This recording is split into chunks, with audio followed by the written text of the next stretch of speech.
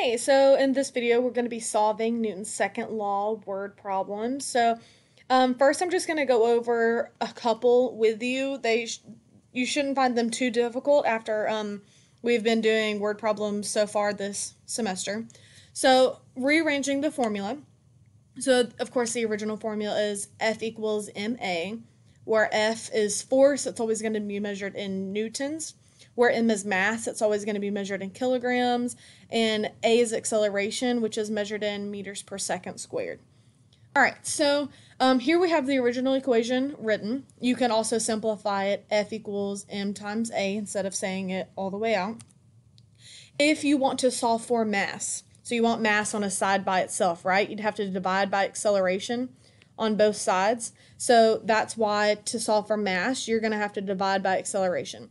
So mass is force divided by the acceleration.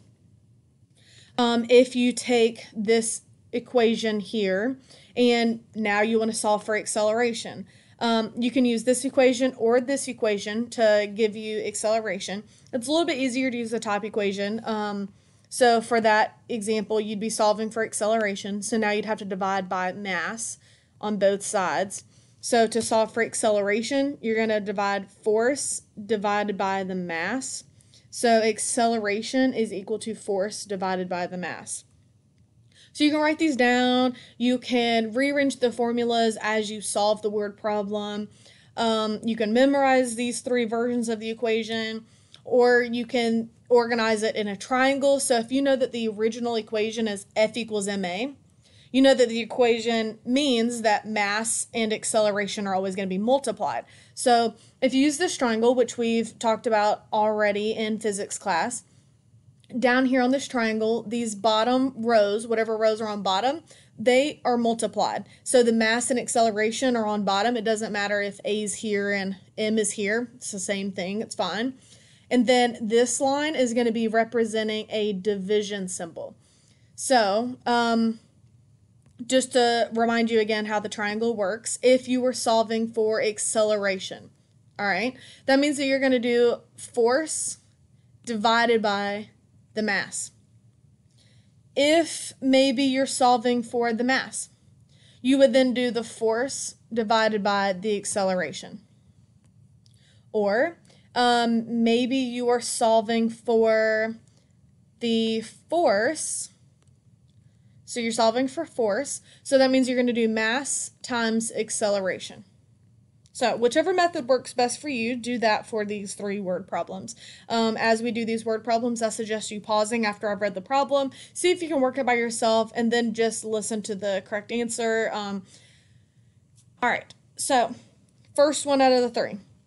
An object with a mass of 2 kilograms. So first we're given that the mass is 2 kilograms. So I'm going to write mass is 2 kg.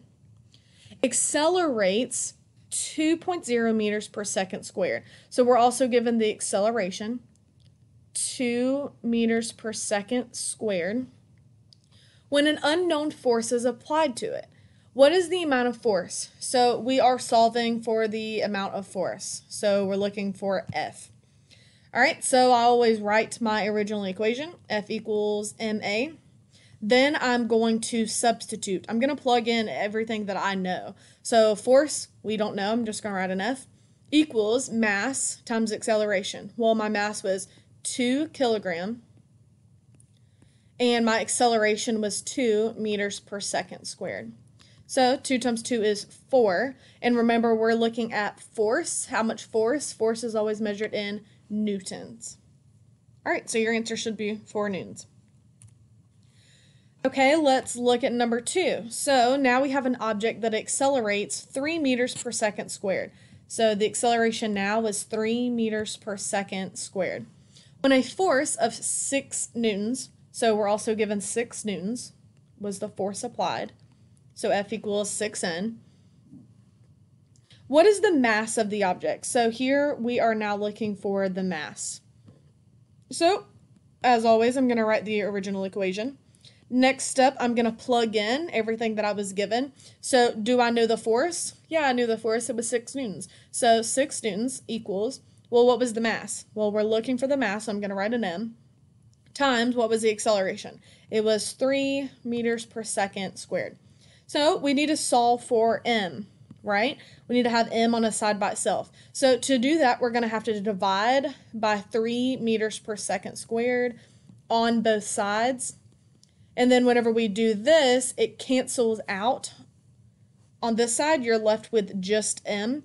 So m equals 6 divided by 3 is going to give you 2. And again, we're looking at mass. Mass has a unit of kilogram.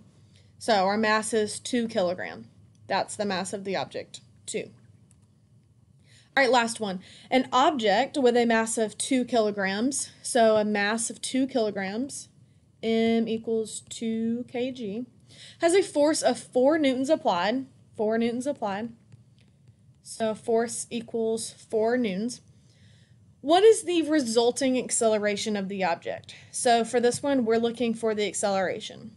So, as always, write the original equation. Then we're going to plug in.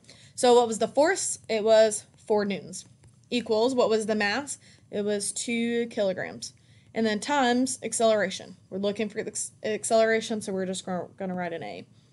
So we are looking for acceleration. We need it on a side by itself. Right now it's being multiplied by 2 kilograms. So we're going to divide by 2 kilograms on both sides. On the right hand side is canceled out. We're left with just A. Equals 4 divided by 2 is 2. And our answer is acceleration. So our units is going to be meters per second squared. All right. Thanks for watching. If you have any questions, go ahead and leave a comment.